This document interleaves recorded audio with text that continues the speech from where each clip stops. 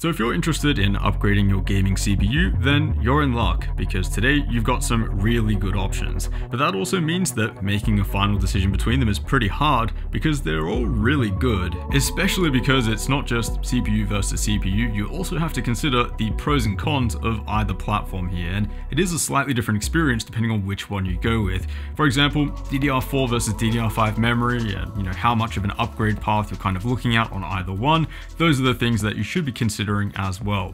So that's the stuff that we're going to be talking about today. We're going to be looking at the benchmarks between these three CPUs and also talking about the extra stuff that you need to know. Now, we're not going to be talking about the Ryzen 9s and the Intel i9s, although those technically are the fastest gaming CPUs right now, but realistically they're only a couple percent faster than the mid-range CPUs that we're going to be looking at today. In some cases they're actually a couple percent slower.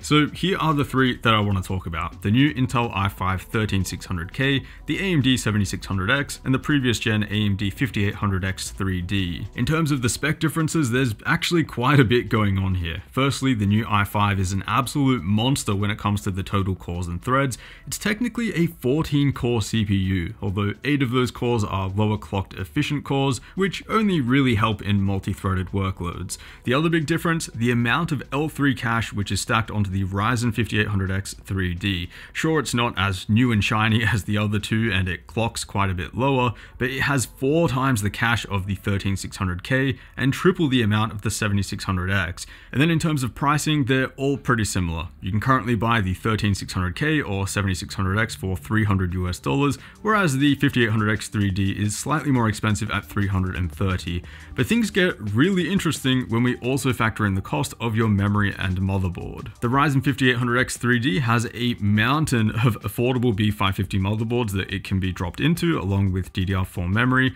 whereas the new Ryzen 7600X requires slightly more expensive DDR5 memory and motherboards that cost about double. As for the new 13600K, well, you've got the option there of either DDR4 or DDR5, as well as Z690 or Z790 boards that can support CPU overclocking. The most cost-effective route for the 13600K though would be a B660 board, like this one here, along with 16GB of DDR4 3600, and that's actually a setup that we'll be looking at today. Now, something really important to note is that if you're planning on going with the 13600K and a B660 motherboard, make sure you get one with BIOS flashback, like this one here, the ASRock Pro RS B660.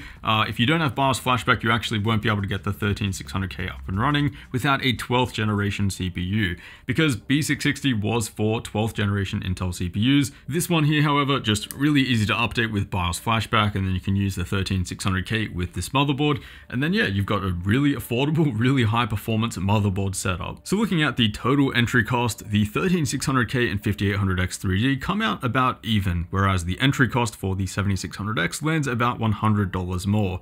Keep in mind that's also with bottom of the barrel DDR5 memory, which will be a few percent slower than the 6000 MHz CL30 that I've used for all of these benchmarks. Speaking of which, let's take a look at the benchmarks and the performance, and starting off with some production workloads and rendering, this is actually where you're going to see the biggest difference between these CPUs. Those extra cores and threads on the 13600K specifically really go a long way in boosting performance. Here it's almost 60% faster than the AMD 7600X despite having the cheaper entry cost. When we render on a single thread though, that's where we can see the new AMD 7600X pretty much matching the Intel chip, whereas the 5800X 3D, which is a previous gen chip, that trails behind by a pretty significant 27% margin. So bottom line here for these production workloads, multi-threaded stuff will definitely have the 13600K pulling a decent lead over both the 5800X 3D and the 7600X, which will be pretty closely matched. And then the more single-threaded stuff, that's where the 7600X will basically catch up and tie the 13600K. And in this specific workload, creating proxy footage in Adobe Premiere, there is a difference between using entry-level DDR4 and premium DDR5. Using 6000 MHz CL30 DDR5 nets the 13600K about a 20% gain compared to using entry-level DDR4. We'll take a closer look at this workload in just a minute because the memory scaling is actually pretty insane. Now, it's when we switch to gaming that the inclusion of the 5800X 3D in this comparison starts to make a bit of sense. In Doom Eternal, this thing is just a monster. It actually beats the 7600X by a couple of frames while using much cheaper memory. The 13600K also isn't too far behind when using ultra-fast DDR5, but here using cheap DDR4 does slow it down by a fair chunk. You won't see that slow down in most games though. Forza Horizon 5 has the 13600K right at the top of the stack, and clearly this game is not picky about memory speeds at all. Basically the same experience here whether you're using DDR4 or DDR5. And again, we see the 5800X 3D definitely holding its own against the 7600X. It also does in Cyberpunk. 1% lows are maybe a bit worse off, but still very competitive performance on average, which is great to see. The 13600K is the most impressive here though, in my opinion, topping the stack with DDR5 and still top 3 with DDR4. But in F1 2022, the picture looks a bit different. Clearly at this point, the faster CPU really depends on which game you're testing. Here it's actually the 7600X which pulls out in front, but had we run this chip with entry-level DDR5, we'd probably be seeing performance here a lot closer to the other two CPUs. Of course, it goes without mentioning that we're picking apart some very small differences here most of the time, and these are some of the most hardest CPU-bound gaming scenarios that you can create today. Either way, those cheaper DDR4 setups are definitely holding their own. In fact, in Horizon Zero Dawn, both the 13600K and 5800X 3D are faster even when the i5 uses DDR4.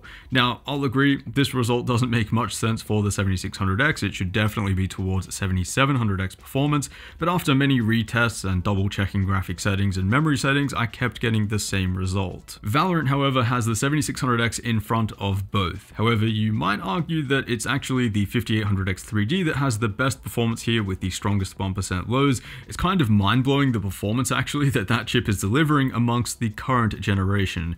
And while there is a measurable difference between cheap DDR4 and premium DDR5 in Valorant for the 13600K, there isn't at all when looking at CSGO. So it really depends on the game, and especially when we're comparing some of the cheapest DDR4 against some of the fastest DDR5 that you can get your hands on, yeah, it does make sense that some games will experience a nice boost, but let's break this down and take a closer look. In F1 22, for example, it's pretty interesting. You're actually better off using entry-level DDR4 compared to entry-level DDR5. It's only when using the fastest DDR5 memory that you can currently get your hands on that DDR5 starts to show its advantage, and again, it's not in all games. In Cyberpunk, for example, they're all pretty evenly matched. Maybe 1 to 2 FPS between them on average, and slightly stronger 1% lows here when using DDR5, but that's it. Then in Doom, nice performance bump between DDR4 and DDR5 as a whole here on the 13600K, and then very small scaling upwards as we increase the DDR5 memory speeds. And then here's a quick look at that video editing proxy benchmark. It's one of the rare benchmarks that I've seen to really lean heavily on memory speeds, as you can see here. You definitely won't see this across all video editing scenarios though, but if you're doing a lot of encoding and transcoding, then it is definitely something to consider. And then a quick look at power draw. Full load here in Cinebench, the 13600K pulls the most power out of the three since it has the most cores, and how much peak power it sits at really depends on which board you're using. Here in fact, the B660 motherboard that I used for DDR4 testing had the 13600K pulling about 20 watts more than a flagship Z790 board. That doesn't necessarily translate to more power draw in gaming though. Here the 13600K actually pulls slightly less than the 5800X 3D. So those were the benchmarks, and if you're even more confused now after seeing them than you were at the start of the video, then I honestly don't blame you, because they were some very mixed results, especially when we take a look at the gaming performance. It really is interchangeable between these three CPUs. You don't know which one's going to come out on top depending on which game you're looking at. Production workloads, on the other hand, I think we can agree that's pretty clear cut for the 13600K. So I mean, straight off the bat, if that's the stuff that you're interested in as well,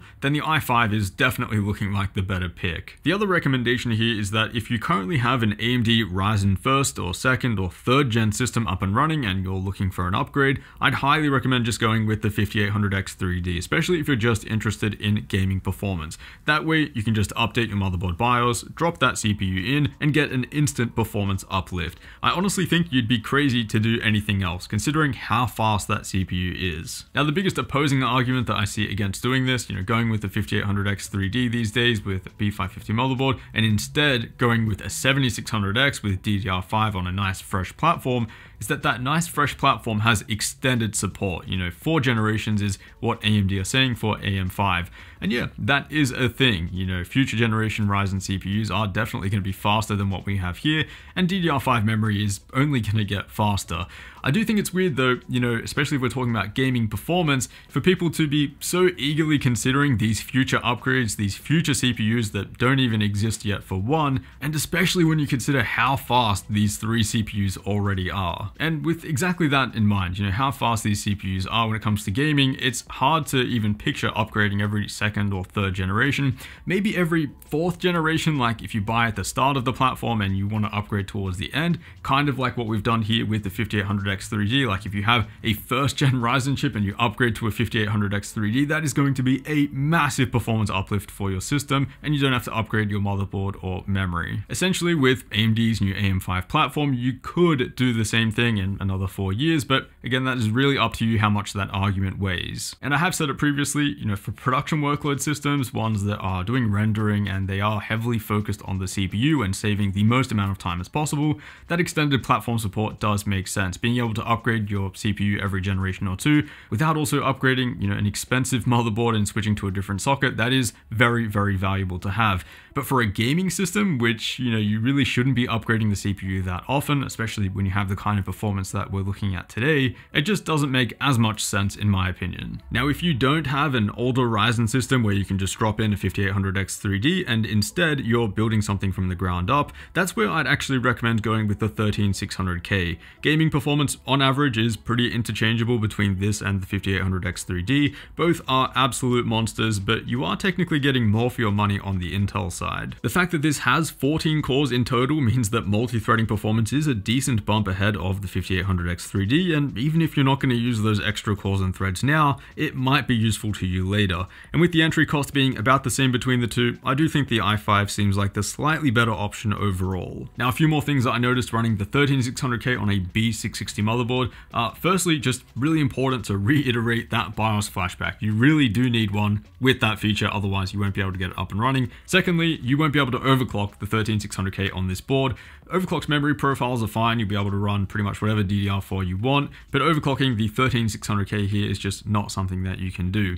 And thirdly, the 13600K on this board is actually power limited over long duration. So if you're doing long renders, long encoding sessions and stuff like that, that's where you might want to go for a Z790 or Z690 board, or maybe one B660 board which has both BIOS flashback and doesn't have a power limit enforced. Here you can run an unlimited power limit for about 225 seconds, but then the CPU will drop to 125 watts, which is still respectable, but of course you do want to get the most performance out of the 13600K if those long rendering sessions and encoding and stuff like that is important to you. This isn't an issue for gaming, you're just not going to be hitting those kind of power levels anyway, so gaming performance really doesn't matter that long duration power limit is enforced. Now that might sound like a lot of catches and quirks, but it's really not when it comes to gaming, and as you saw, you're still getting superb performance. Realistically, both the 5800X3D and 13600K are killer options for a fresh build today. In a nutshell, you've got better multi-threaded performance on the i5, but better motherboard options with the 5800X3D. And taking a step back, it's really hard to be disappointed with either one. As for the new Ryzen 7600X, it's kind of average if I'm honest, considering that the entry cost is $100 more than the other two that we've looked at. For that kind of money, you'd expect more performance, but we just don't get that. So 13600K, 5800X3D are definitely the better options here, and probably leaning towards the 13600K overall. Gaming performance is just really, really strong, and those extra cores are nice to have on hand too, but really that or the 5800X3D can't go wrong with either one. So I'll leave them both linked down below. As always, a huge thanks for watching, and I'll see you all in the next one.